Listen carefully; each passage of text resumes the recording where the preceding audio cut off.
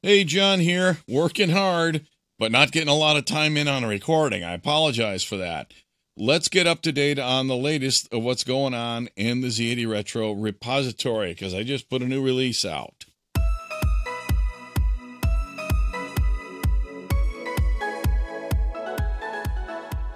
All right, so let's see what I did here. Now, in GitHub, because I'm in the Z80 Retro organization here, that's the URL, github.com, Z80 Retro, like that, okay?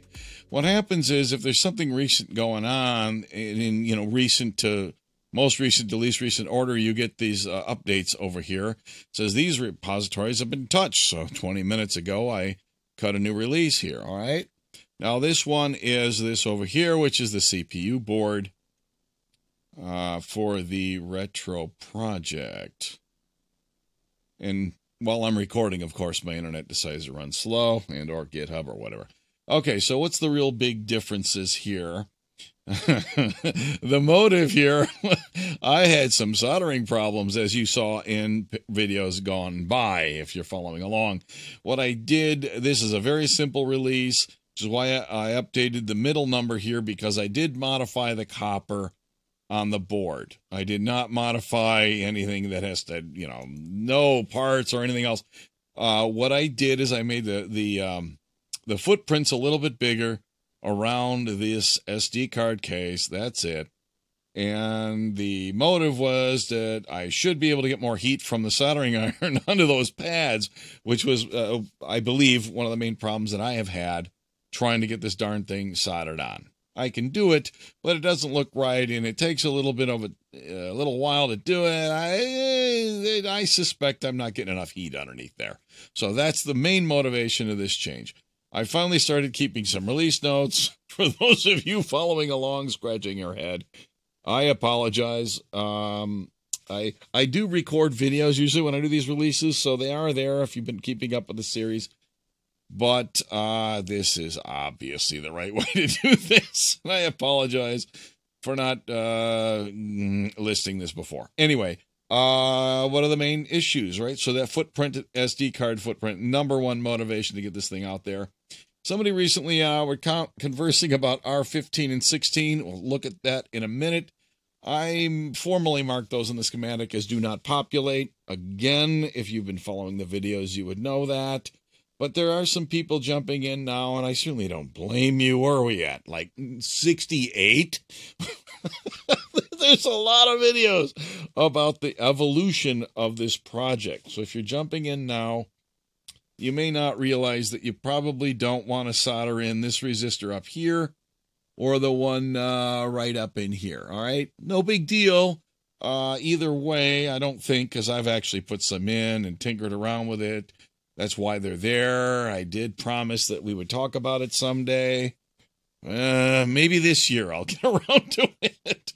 The short of it is, and I believe I've mentioned this before, that these oscillators are driving the clock signal, and they run around the board. They're kind of far. This main CPU clock has to run the CPU, the CTC, and the SIO. So this line goes around like this on the board.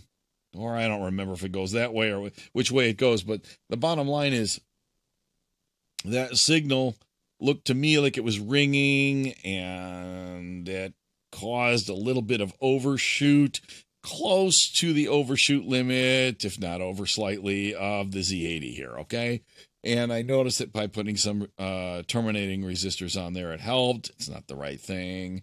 Optimally, what you'd want to do is put a terminator at the source, back terminate it. We can do a whole video on that, or you can Google around and see what, different methods of termination do and how they work. Somebody in the Discord mentioned the other day that the right way to do this, and I know that, is to put the terminator at the source. But the problem is there's so many tracks around these oscillators, and behind the board there's a bunch of tracks over here. There's just no room to put a through-hole part. I could easily put a couple of surface mount jobbies in here, but that wouldn't be as retro as it is now. Granted, I got a surface mount thing here, but there aren't any through-hole SD adapters that I'm aware of. If you really want it, as you know, you can plug in an adapter over here. Okay, so this is the main thing going on there. And I've been playing around with these diffs. So let's look and see what's up with those diffs. The link down there goes directly to this directory right here.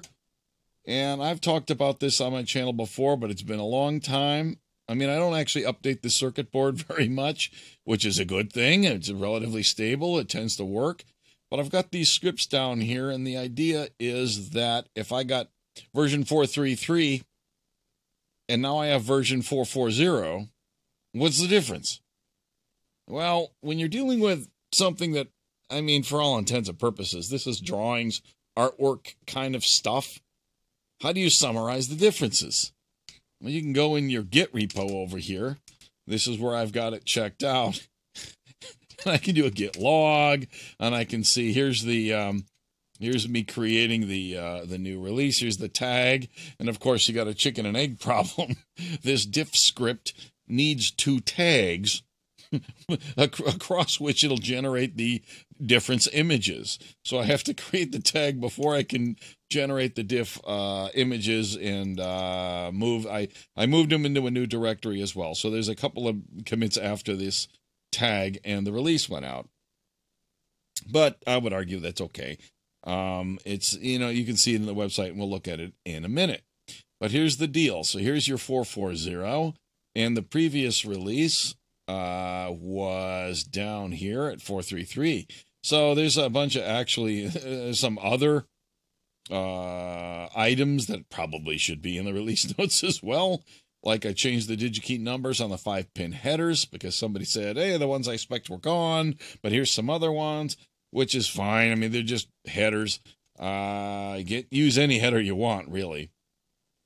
So Dino Wiggle, I guess that's how you say it, also suggested that there was a page number that was, let me do this again. When you do a git log, if you go minus stat, what it'll do is it'll show you all the files that were changed during that upgrade, not just the notes. Okay, so let's go back to Dino down here. Where's Dino? 4.3.3. Yes. Okay. So he says change the doc page number reference in this file here. So I must have had the wrong page number in a CTC example in the the retro test programs. So, and there's a pull request. There you go. If you find a bug, make a pull request. You see your name in lights. Okay. What else did I do? Schematic PDF minus the GitHub fumbling. Yeah, I'll show you the link in a minute. Well, I showed it to you right now. In the README file, which is what shows up down, where are we? In the main Z80 project page. The README is this down here. Now, I find it very annoying. In GitHub, if you click on a PDF file like this, they give you this wonderful little viewer in here that doesn't zoom right. It's a giant pain in the butt. I think this is worthless garbage. Then you got to download it. It's clowning around to get the stupid PDF. So what I did is I linked directly to the PDF in here. Hopefully that's the generic one. Let's verify that it's the latest, greatest one. Then you can just open up the darn schematic. 4.4.0. Woohoo! I did it right. So this tracked the latest, greatest one. Okay. So I'll leave this open because we'll come back to, well, actually, I should open it in a new tab, shouldn't I? All right. So what else changed? We'll come back to that in a minute because of the do not populate parts. So there's the Dino, the direct link, fix the part numbers on the 5-pin headers to some that are actually in stock, presumably. Then this is me merging the README differences because sometimes I'll edit on GitHub, other times I'll edit it on my home system or whatever. And this is what you have to do if you change things on GitHub and then copy them into my home system. That's what that is. And here's today's major release. You can see me playing around with these diffs. Here's all the new Gerbers. I updated the README file, the schematics, and so on, okay? And this is the picture of the board that's on the README page in the GitHub repo as well. And my little notes that we're looking at right now that are also in the README file. Here's the new diffs. We'll look at those in a minute. More diffs and clowning around. I renamed files to clean up the thing to get the release out the door. Okay, so that's the sum total of all the files that were touched. Let's look at these diff files so that you're not taking my word for it, so you can actually see what has actually changed. Okay, so if you click on the diffs directory here, or you go to the bottom of the README file way down here and click on the diffs directory link there, you end up in here. Okay, so I don't know if I'm going to keep writing scripts or make this into a make file someday. I don't know. I don't have time for that this morning. Just get it done was my goal today. All right. So what this is I just went from 433 to 440. And like I said, the numbering here is the primary number will change if I've changed something that requires new software, like port numbers might have changed or something like that. The second number will change whenever there's a copper change in the actual circuit board. Because that means, quite honestly, I could have made a mistake and I should order a new set and build another one. And I'll do that. But I'm releasing this without actually testing it, which is an enormous risk, especially for copper and things, because it actually means that it could cost somebody real money if I made a mistake and you put your board together, you use all the parts, takes the time and order it. That could be a risk. Okay? Now, how do we mitigate this? Even if you're doing it yourself, you don't want to mess around too much. Let's look at the differences. If you click on the 433 to 440 delta PCB.ping link. Once again, we get the viewer on GitHub, which I don't really like. Hopefully this will open up another viewer. Okay, so now we can see the whole thing in one page. And this is what the diffs look like. I talked about this quite a while ago, maybe half a year or a year ago if you didn't watch that video. Here's what's going on. These are the front and back copper layers of the board. And it's the front and back layers of the 433 release and today's 440 release. And then there's a visual diff that takes place where everything is usually foggy like this. And if there's a difference, it's highlighted in red like down here. So what did I change? Well, I can look right here and clearly see. I changed the size of these pads. That's all. If you ever do this, run a diff like this, and you see red everywhere, then you messed with a lot more than you thought, and you could have created a serious problem. So what I had to do to make this happen is I edited the footprint to change the sizes of these pads, and these ones I even moved out a little bit. These one I just grew, you know, in both two dimensions, just so that they stick out a little bit further, a little more meat to hit with the soldering iron tip. And that's it. If I screwed up or if I forgot to do the re-pour the copper zones and all that other stuff, then these things would not look this way. They'd look different. They'd be messed up. So I have a pretty high degree of confidence that I did the right thing here. Now, to dive a little bit into what that means beyond, oh, look, here's a picture in my opinion of what it means. Here's the script. I think I looked at this once before. I defined the two tags up here in these variables, and then what do? I run some git commands that say, go get the version of this front copper file, in this case, that has this tag on it, 433. And save it in this file over here. Then go get the version of the back copper, put it over here. Go get the PDF of the schematic and save that from version A. Get the same files from version B. And then there's these compare functions that come with ImageMagick that will generate a visual diff. So I said go to version B and version A of the PDF of the schematic. Of course, you have to actually remember to export the schematic in order for this to work correctly. And then create a new PDF that's the differences. and then do the same thing with the front and back of the copper, and then, you know, compare those all together.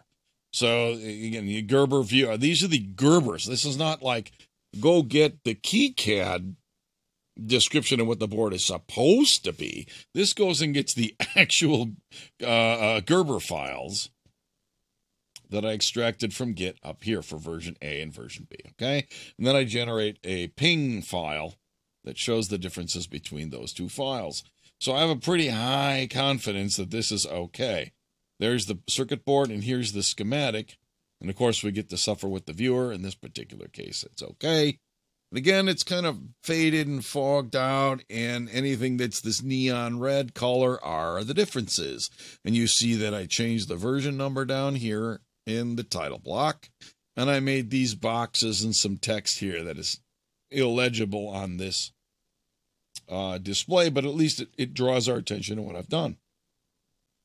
So, I mean, obviously, if I did something else, you might see red elsewhere, obviously, in the schematic. So that gives me a fair degree of confidence that I didn't do more than I remembered. You know, that whole thing. You mess with something, and 3 weeks later, oh, I forgot what I did. Well, this kind of thing sort of helps you out with that. Now, let's go to the direct schematic PDF again.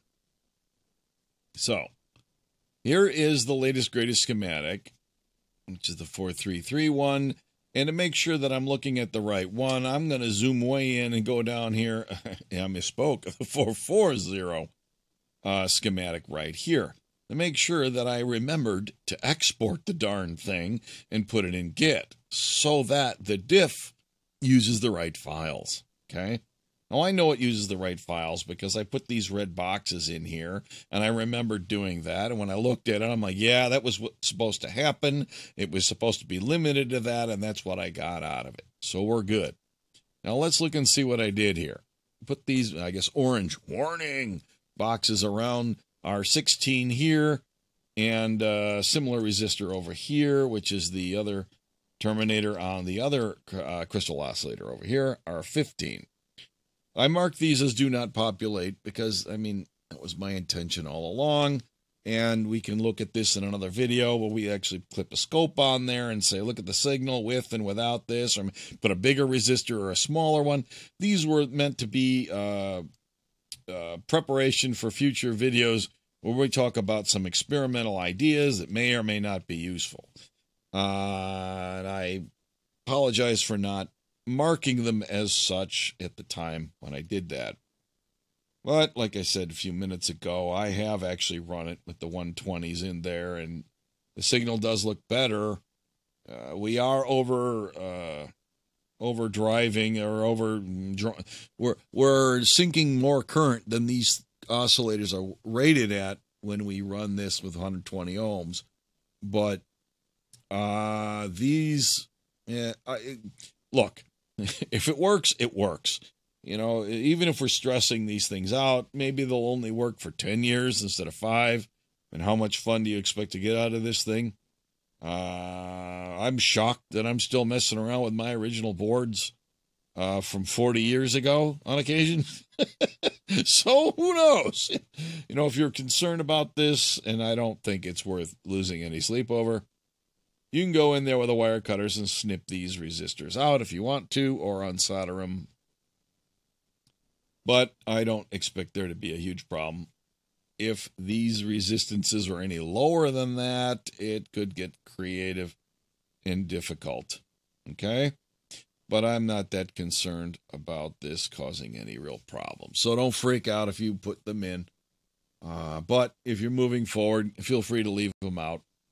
We'll eventually get back and talk about why I did that in the first place and what we can and can't do, what might make sense moving forward. All right? So those are the main differences in this new release that I have just rolled out. Thanks for watching. I'll see you next time.